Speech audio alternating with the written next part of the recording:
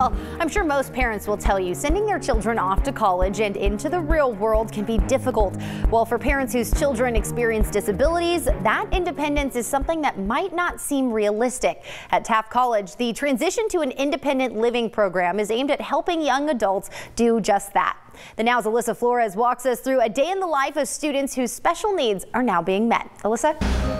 Yeah, Jessica, they are tasks like grocery shopping, laundry, paying bills, making appointments. We do them every day without much thought, but for those with intellectual disabilities that have always required a little extra help most of their lives, the Transition to Independent Living program is where they're going to learn to help themselves.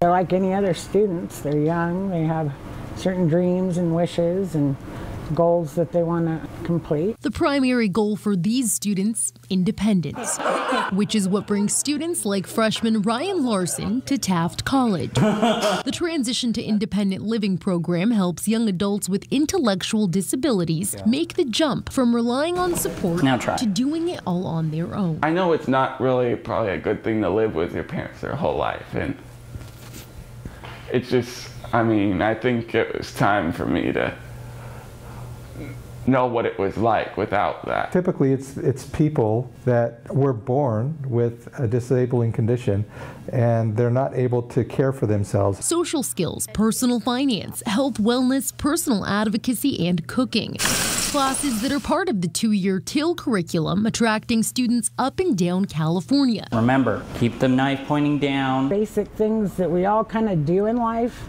and take for granted, but realize that some people just need to be taught these skills. Sometimes they have a little bit more trouble learning that, and like I said before, it's about breaking stuff down. Many away from their loved ones for the first time. They were very helpful, but this is probably something you more wanted to hear. They were also like limiting me in a way. And it's because they were doing more things than they probably should have been for me. That's just how parents are. Freshman students living in on-campus dorms. Most of these I can rate it. Sophomores off-campus. Milk and coffee cream. Learning to grocery shop. Take public transportation, hold down part-time jobs, and balance their budgets. Still leaves you with some money to put in savings. By creating a sort of living laboratory, if you will, where students can learn what they need to do independently in the classroom setting and then apply it in their home setting. Just seeing the students blossom, you know.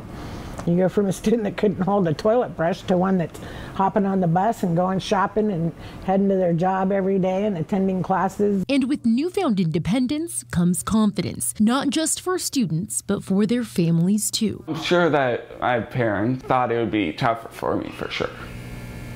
But I have never really thought about that because I don't want to be one that just makes excuses. They feel very confident that their child's going to be able to survive in a work world. Relief that I think that a parent must feel when they know their kid's going to be okay. You know, that they're going to be okay out there. The TIL program at Taft College is now accepting applications for the 2018-2019 school year. They accept 52 students from ages 18 to 30 each year. For more information, you can check out our website, turnto23.com.